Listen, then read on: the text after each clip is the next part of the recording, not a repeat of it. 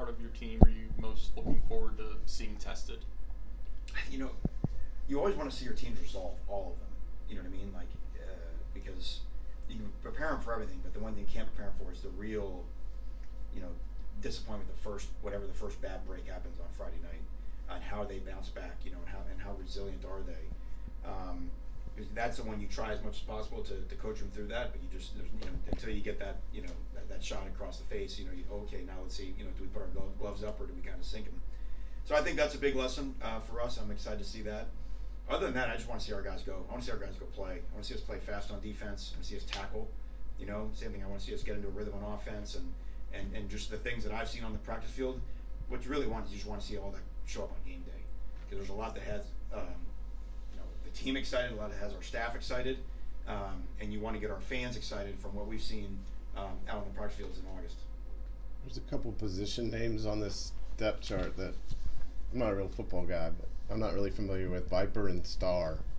Can you give us some kind of inside football on what those positions mean in your defensive scheme? And I know there's guys on this team that have played a 4-2-5 base defense for 5 years now, 6 years.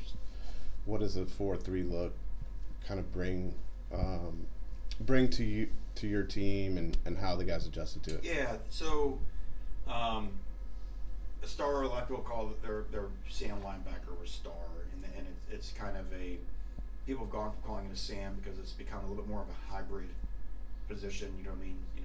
Potential safety type body, potential speedy linebacker type body, someone that can play in space. The game turned into such a spread offense. It almost always has 3 wide receivers on the field, so people started calling that position by different names.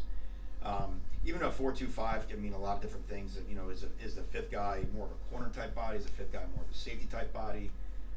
In our scheme, we've always had the ability we just try to put our best 11 guys on the field, right? And if that is our fifth DB is better than our third linebacker, guess what? And we felt like we had one of the best nickels in the country at Penn State last year, named Daquan Hardy. So we played a lot of 4-2-5, even though our structure is a 4-3. You're just subbing one guy for one guy, but all of our coverages still behave the same way. The Viper position is basically what people would call their rush end. That's an end that often lines up to the boundary, can drop, can rush, and do those type of things. So, but it's way more fancy to call the Viper, right? It sounds cooler. So put that on the bottom of your business card. Cool. But that's really all that type of stuff is. But yeah, I always think people get too much into 4-3, 4-2-5, 3-4, whatever.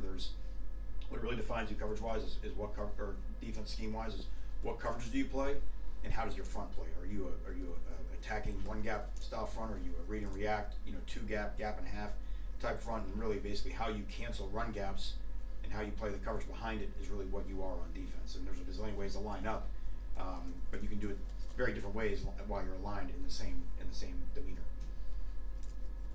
Anything else for Coach? Thank you, Coach.